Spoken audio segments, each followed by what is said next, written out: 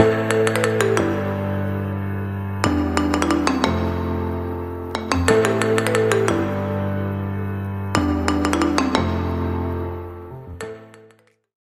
everyone, thank you for watching. I would like to first thank everyone who has shown their support, sharing and liking the videos. I have also seen the comments and questions. We will address those questions to the right interviewee, so please continue sending us questions so we know what you want to know. My name is Eric Vasquez and you're watching eConnect.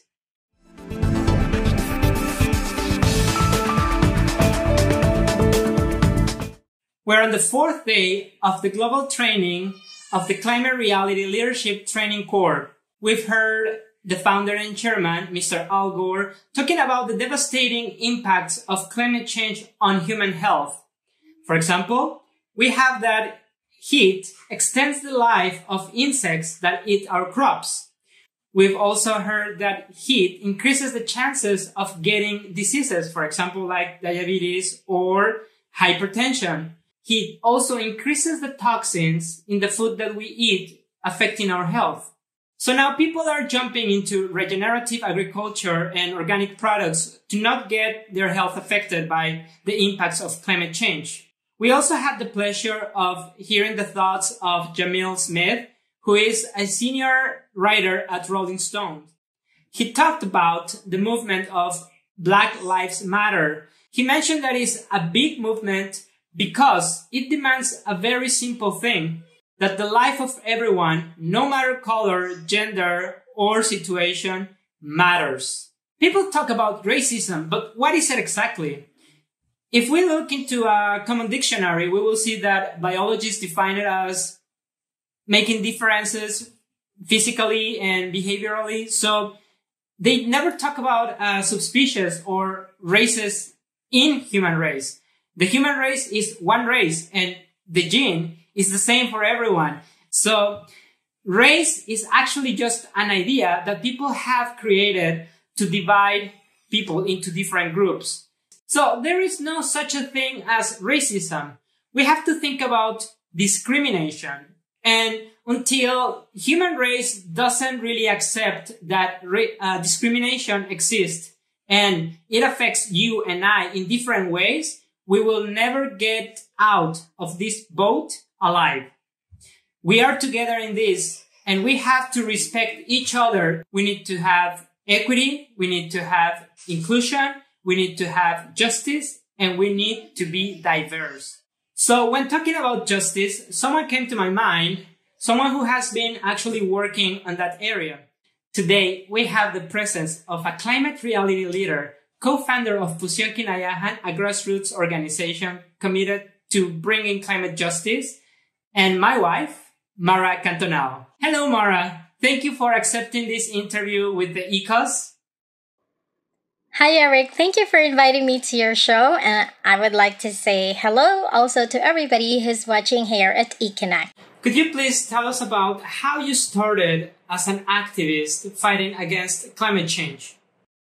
So in 2016, I was trained in the Climate Reality Leadership Training Corps in Manila, and then about 2 months later, we read on the news that there was going to be a 300 megawatt coal-fired power plant that was going to be built in the heart of Cebu City, or in Barangay Sawang Calero. So this barangay is actually densely populated, mostly low-income families, so they're already very vulnerable to begin with, and they are also near the fish port.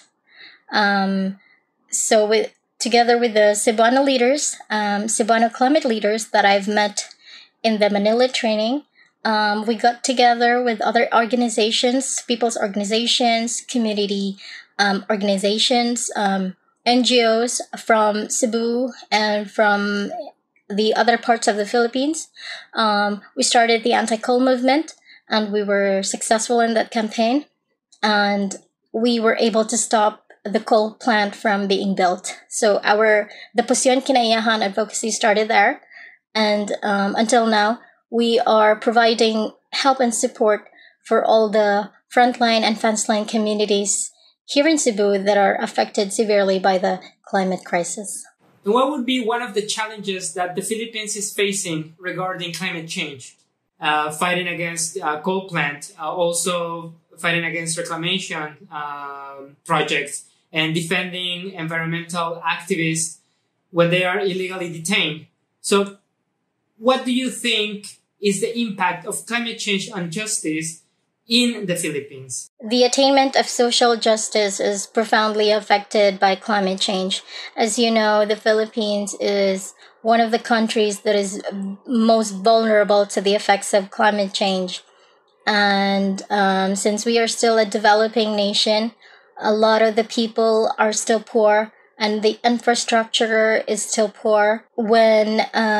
Since we are already in a vulnerable state, we are affected first and worse in the climate crisis. And there is a huge disconnect between government addressing the needs of the people and the environment in mitigating the effects. So I would say attaining justice is very hard. This is why so many environmental or almost all, if not all, of the environmental groups here and people's organizations are demanding for climate justice from the side of the government and especially from corporations that are mainly the cause of the climate crisis. Do you think the government or organizations or civil groups are doing enough to bring justice to an equity level? It is never enough. Never enough on the side of the government, never enough on the side of the people fighting and demanding for it, and never enough on the public's action or climate action. As I mentioned, there is a disconnect between government and people's concern in the effects of climate change. But this concern does not necessarily reflect or convert into climate action. Since I don't want to give it as an excuse, but this is just a fact that the Philippines is a poor country. We are still a developing country. And since climate change is a concept that is not really yet a household term, there are other more pressing concerns that the public are most likely to resonate with, such as poverty, a lack of jobs, a lack of proper health care. So they would prioritize these issues over climate issues. So yeah, it's not enough, and this is why we are here to help bridge this huge gap in the disconnect between what we need to act to mitigate the climate crisis and the effects of it on our environment and on our people. What advice would you give people who are being trained right now at the Climate Reality Leadership Training Corps, or people around the world who are starting to wake up and realize that we are living in a climate emergency and want to take action? My message to the future climate reality leaders being trained right now is to keep advocating. Climate advocacy is a never-ending job. It's 24/7. Advocate not only to the public, but also to your friends, families, and co-workers. The message needs to reverberate across the world 1,000 more times. Mara, thank you very much for this interview. Thank you for your time. The information that you share at sometimes is sad, but it's very empowering to know that there is people who actually care and are going out there fighting for climate justice. Thank you for inviting me, Eric, and more power to the e-cause.